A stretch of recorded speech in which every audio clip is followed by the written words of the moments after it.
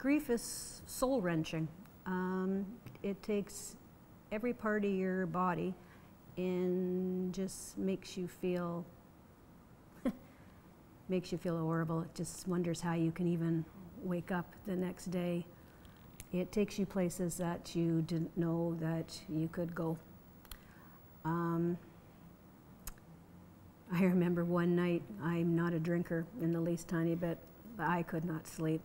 And I just remember one night thinking, well, maybe if I have a glass of, what was it, amaretto or something, I could be able to, and I realized, nah, this isn't for me.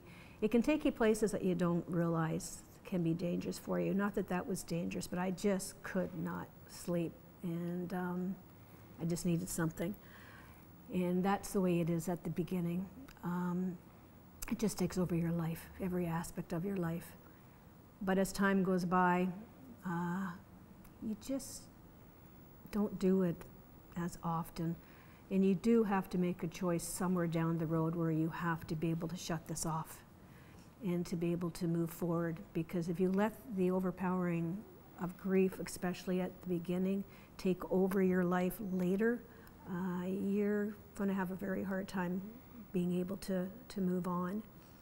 So there's, at least for myself, there came a time where when I went back to work, especially where I used to cry going in the car going down, and then as soon as I walked in those doors, I clicked something in my brain. I worked with children, so I had to click something in my brain, and was able to go through the day and to do what I needed to do. And then, to be honest with you, enjoy my time with the kids. The kids helped me an awful lot, heck of a lot more than adults.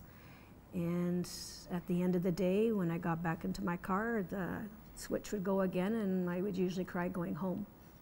But 8 hours of that day, it wasn't totally consumed. And as that time went on, the crying and everything else started to get less.